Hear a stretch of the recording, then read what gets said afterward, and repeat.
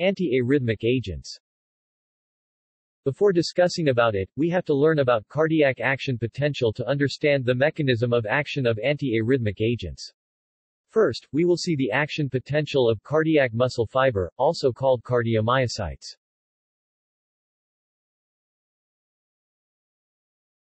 The resting membrane potential of cardiomyocytes is around -90 mV.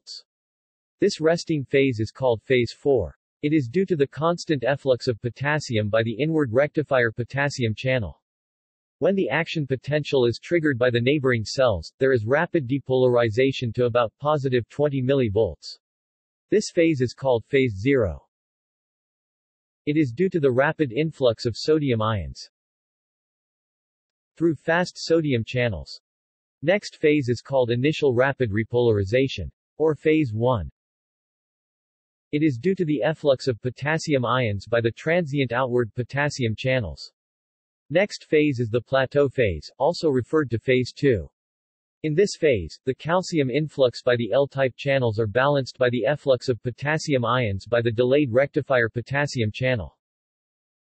Next phase is late rapid repolarization or the phase 3. It is due to the continued efflux of potassium ions from the cardiomyocyte.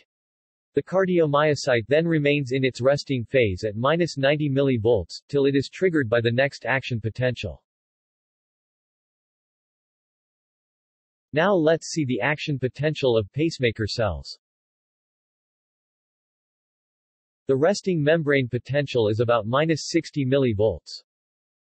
There is continuous slow depolarization of pacemaker cells. This phase is called phase 4. It is due to sodium influx by slow sodium channels and calcium influx by T-type calcium channels. When the membrane potential reaches -40 mV, there is rapid depolarization up to +5 mV. This phase is called phase 0.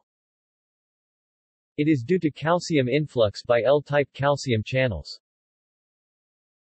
Then there is repolarization of the pacemaker cells. This is referred to as phase 3. It is due to the efflux of potassium ions by the voltage-gated potassium channels.